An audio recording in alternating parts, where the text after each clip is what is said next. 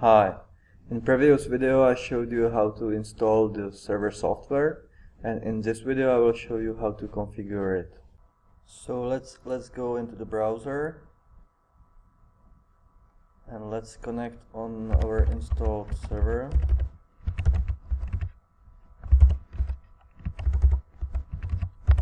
Port 777 and HTTPS. Okay, proceed. So first time you install the system, the username is admin and password is admin. I'll log in. First thing which we will do is to change this password. So you go on settings and we provide new password. So old one was admin, the new one will be something secret. Okay, so here's a couple of things in the menu. So we will start with organization. So it's not general bytes, it's my company Ltd. Let's say that we are in the Czech Republic. Address something, city something, zip something, email, my email.com, phone number, something. Okay, so we have the company now. Let's edit the persons. So we have admin. Admin is last name is Karel Kijovský. First name Karel. Last name Kijovský. Contact address.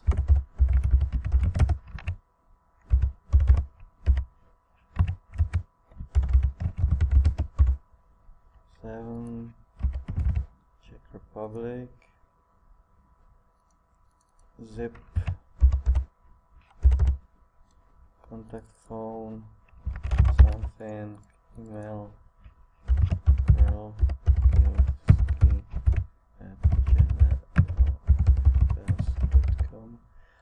Of course, you will fill in your data.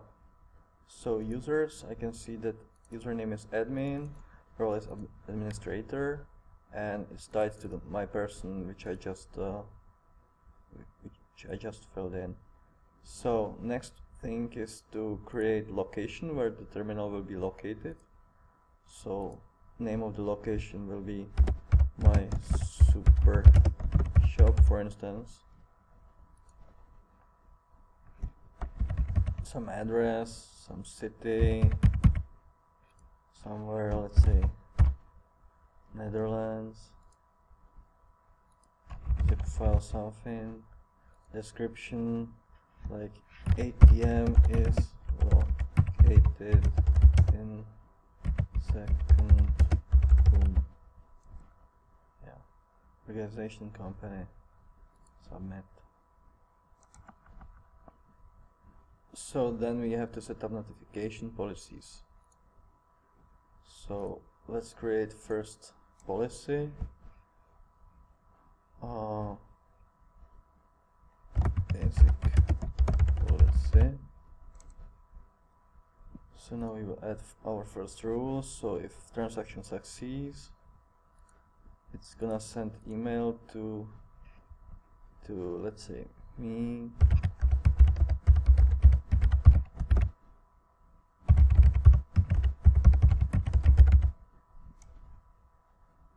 Okay, I'll add another rule. If transaction doesn't succeed, it will send email to, let's say, also to me. You can set another rule, like for instance, if the exchange or cash high is, let's say, 1000 euro, if it's higher than 1000 euro, it's gonna send me an email I think that's enough. So I have this basic policy which has these rules.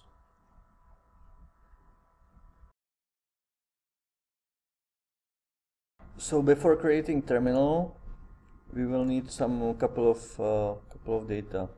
So first we need to create external hot wallet, and we need to obtain API key from Bitstamp. So first we will go and create a wallet on blockchain info. So I'll put my email there.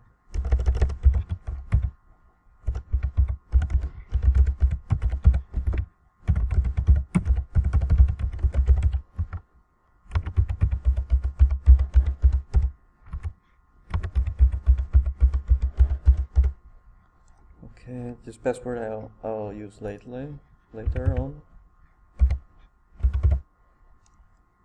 Okay, captcha.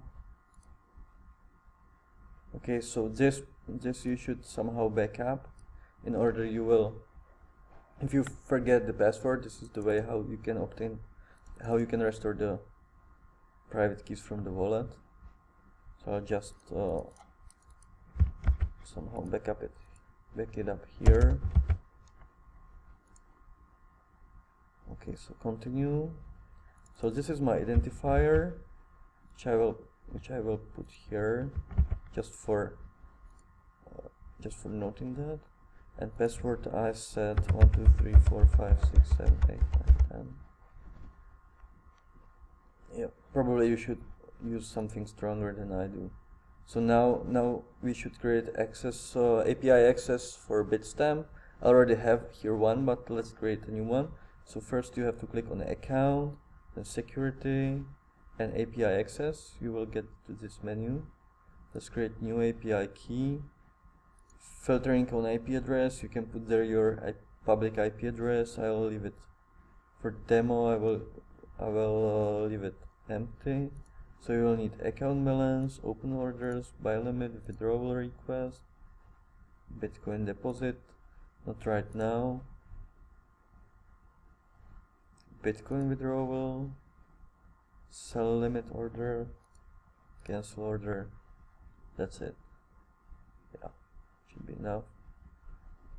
Probably I will add also this one. Okay. So now I click on generate key.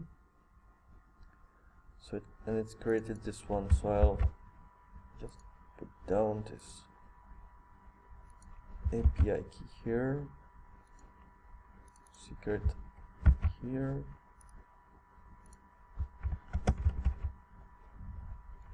So now I have to click on the activate button. So now it's gonna send me an email and I have to confirm that. So let's say I will do that later. So let's jump back to the administration. So I'll click on terminals, add terminal. I'll set serial number of the terminal which I received. Let's say this one. Next thing which is needed is shared secret, which you receive by email from me. Administration key is a hash of the data in the QR code that you use for administrating the ATM on site. So I'll put the hash there.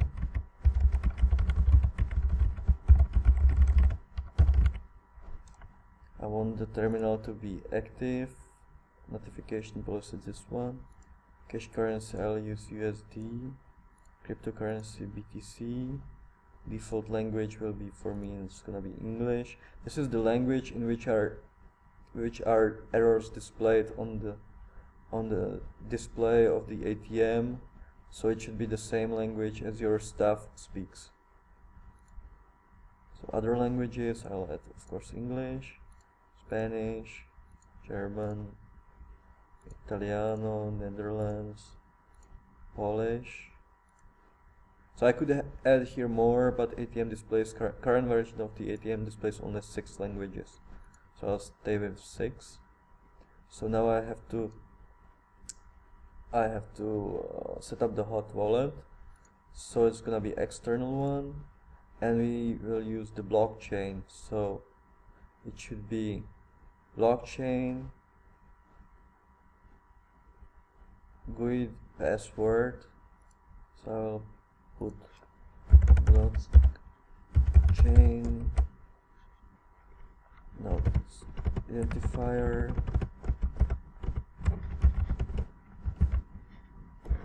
dash password. Okay, I'll copy paste that here.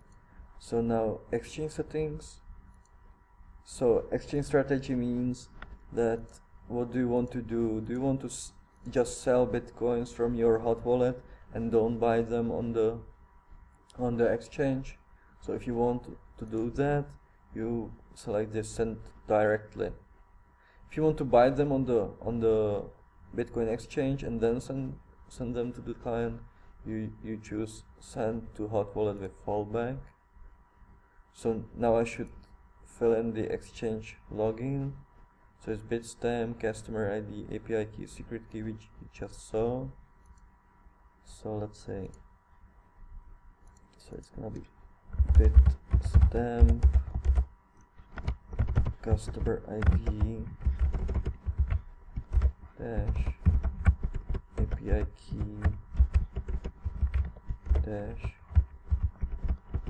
secret key, dash. Okay, so now to there. Exchange profit, this is the percentage, this is your margin basically. So it's server takes the exchange rate from the bitstamp and adds this margin to it. So right now we will set up 5%. Here other settings. So the support phone.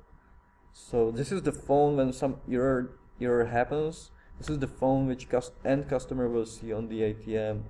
So it's, let's put there like +420 57 2323. This is our support phone. Registration delay. This is the string that is displayed to the customer. How many minutes does it take to register? So I will leave 15. These are the settings. These are the strings that ATM uses to navigate the user how to install the wallet. So this is the settings for Android, this is the settings for iPhone, and these are the settings for Windows Phone, because these wallets change over the time. So here you have way how to change these URLs, which on the ATM change to the QR code that customer can read by his phone. So this is the location where the ATM is right now. From when, let's say from today to when, not yet. This helps you to keep track from which time to, from which day to which date this ATM was located here and there. Based on that, you can share the revenue with the pub owner or something. And here you can set up the cash limits. So this is the cash. These are the cash limits for the anonymous customers. These are for unregistered but which use the fingerprint, and these are for the customers which use the fingerprint and registered through ATM using the ID card scan. And here you can enable and disable AML check. So for now, let's say I will put just this is the limit on transaction. This is on whole machine, all the transactions per hour, per day, and per month. So let's fill in 100, 1,000, 10,000, I don't know, like this. I have to fill it everywhere. This depends on you and on your feeling how you want to set it up. I just have here some demo values. Depends also on the regulation, on the legislation which you have in your country. For some transaction volumes, you will want customers to register, or for some amounts you will need just fingerprint. If you don't want to provide one of the options, let's say that you want only either anonymous transactions or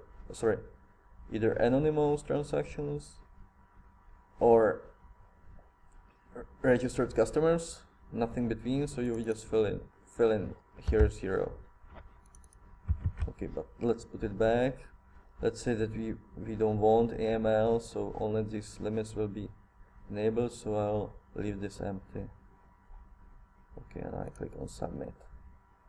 So now we have here our terminal.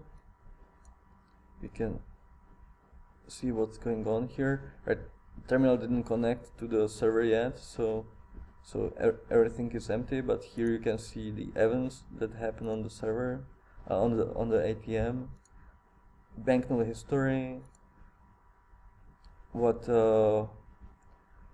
banknotes were inserted in, which transactions happened there, how much cash was inserted, how much crypto was it converted to which destination, the cryptocurrency destination address, the amount of BTC went to, and other things. Okay, so we are good to go to connect the first terminal. Other settings, other things here are not that interesting. You can see the registrations awaiting here, rejected, registered customers, users. You can create a new user. Here are 2 roles. Either it can be administrator or just a customer.